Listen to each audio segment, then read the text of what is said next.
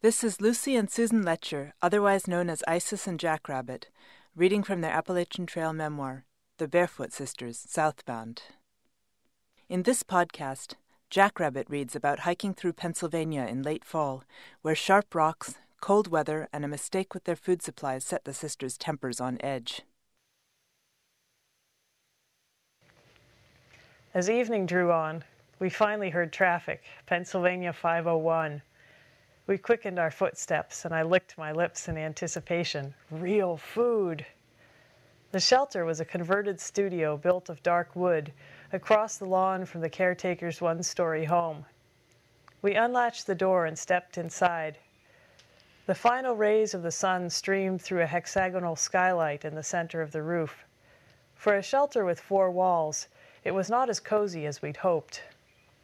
The ever-present wind worked its way through cracks in the walls and floor, and the persistent chill of a day in the shadows hung in the corners. We looked around, mouse hangers dangling from the ceiling, sturdy wooden bunks, metal trash can, shelves of magazines and ragged old registers, a hiker box picked through to the dregs, a table scattered with candle stubs and the detritus of old feasts, red and white printed menus, napkins, stray spots of pizza grease reflecting the last sunlight like coins from a lost treasure. We laid down our packs, hung the food bags, and set out our sleeping bags on the most sheltered bunks. Isis emptied our trash bag into the metal barrel. With the preliminary chores done, we salivated over the menus. Pizza, subs, salad, all manner of fried appetizers. It didn't take long to choose. We'd get a pizza primavera for tonight, white pizza with broccoli and onions, plus a Greek salad and onion rings, and 2 eggplant parmigiana subs for tomorrow.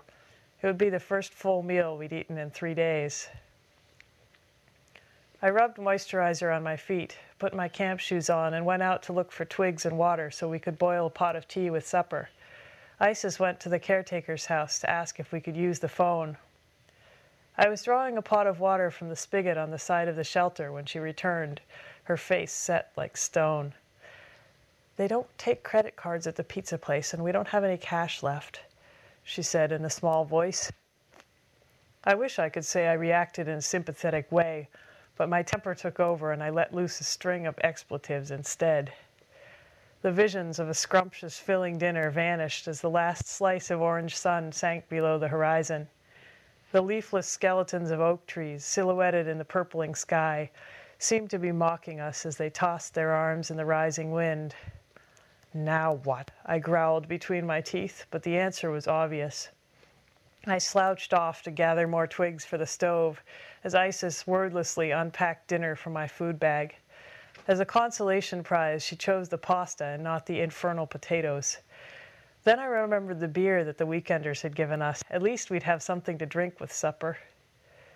We crouched outside the corner of the shelter to cook, not wanting to risk a spark on the tinder-dry wooden floor.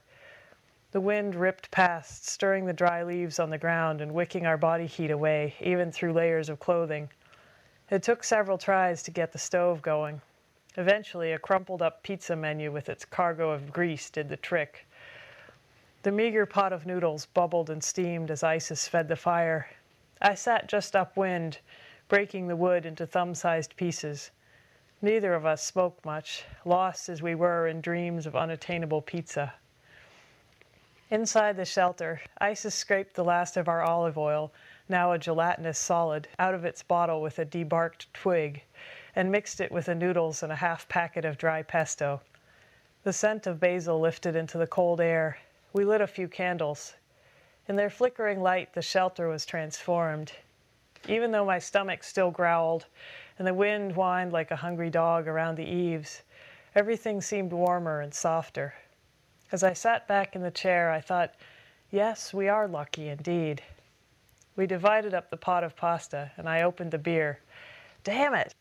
Half the beer gushed out over the table in a foamy rush, and the other half, mostly water, I guess, sat in the can, still frozen. We drank the little that we could get and savored a few bites of angel hair. I got up from the table after dinner, and my stomach gave a huge, empty rumble. "I can't take this anymore," I shouted. "Why can't we fucking get enough to eat just for once?" Isis sighed and stared at me for a moment. I waited for another comment about my language. And then, as often happens between us, we had the same thought at the same time. We both glanced toward the hiker box, and our eyes met. We smiled. In a moment, we were laying out the contents of the box on the pizza-stained table. There were the ubiquitous bags of unidentified white powders, a Ziploc of instant rice with a suspicious ragged hole in the lower corner, sugar-free Kool-Aid, a very post-dated tube of squeezed Parquet, and a nearly empty jar of Jif, a mysterious dehydrated substance resembling jerky. Near the bottom, though, there was more promise. A couple baggies of grains, which we identified tentatively as millet and quinoa, and 2 instant breakfasts. Isis took her headlamp and fetched a pot of water, and I found more firewood by the dim light of the photon.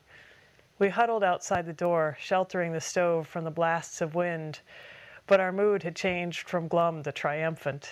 We had faced down adversity together once again.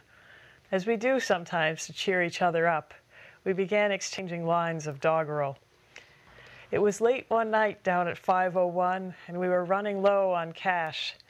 We were glad for 4 walls around us and a place to put our trash, but we couldn't order pizza. So we were feeling blue till we had the bright idea of making hiker box stew.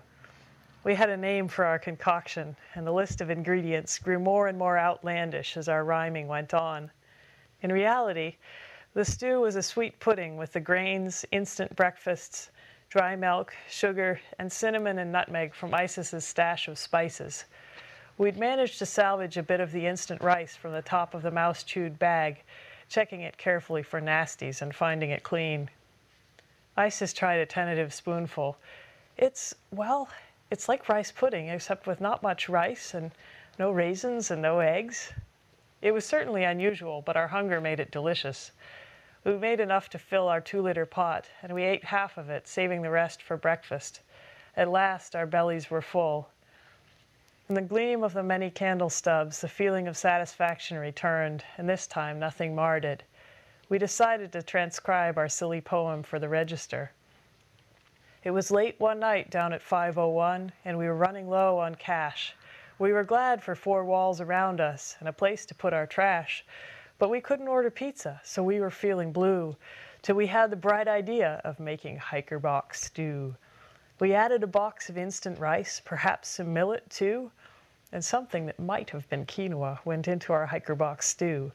We added an instant breakfast to make it nice and sweet, and shaved off part of a Snickers bar for an extra special treat. Then we added a handful of peanuts to make it look less like glue, and half a packet of Gatorade and a bunch of Skittles too. So next time you're feeling hungry and you don't know what to do, think of us here at 501 eating our hiker box stew.